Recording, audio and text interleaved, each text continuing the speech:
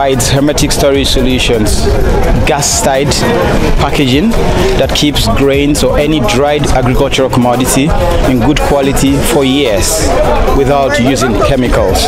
The concept is based on the principle of modified atmospheres. That means insects will die when they are deprived of oxygen and the favorable atmosphere, basically like moisture and all.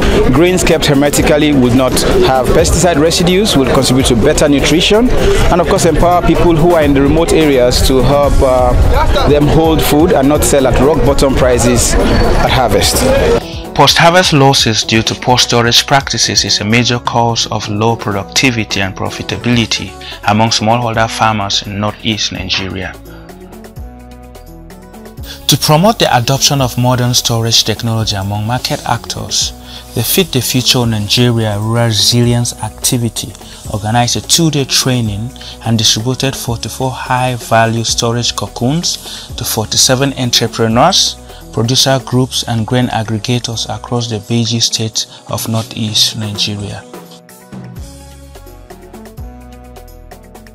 I'm here because of the cocoon storage technology that USAID Mexico brought for us to benefit from. And this technology has not only impacted the lives of the farmers, it has also brought joy to our marketers and our smallholder farmers as usual, because one of the challenges that the farmers do have, or the marketers, is post-harvest storage. And with this kind of technology, it will not only reduce food insecurity, it will also boost the productivity of the farmers. This partnership with Mexico helps in this project, more especially RRA project, help us to have more commodities. We're using aggregators and agents in 4 locations of northeast. So this technology using cocoa, it will help aggregate to store their grains to be free from insects, to be free from any moisture. So we believe this intervention of on this cocoon will help to improve our storage facilities. We work with farmer groups, supplying them with farm inputs for their farms, and at the end of the farming season we then help them aggregate and then sell their crops to high value market. We link them to markets.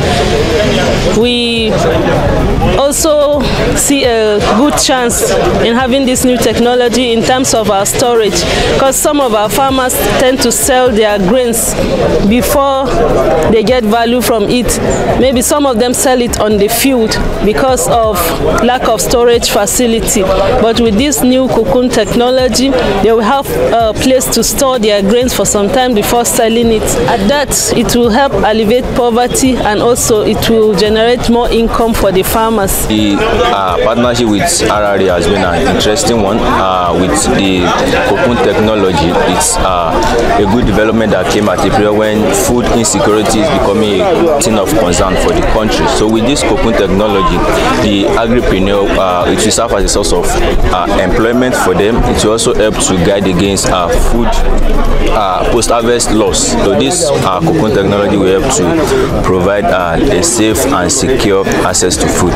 This program is a welcome development.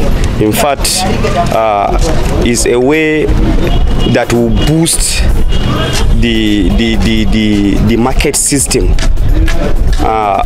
It will help us to produce a crop that will be of high quality and that will be accepted even in the international market. The problem of market, mostly where we have problem, is the lack of a proper storage facilities, which will result to almost over 20 to 30% food shortage. But by better way of storing facility, it will help to quickly increase the supply of food in the nation.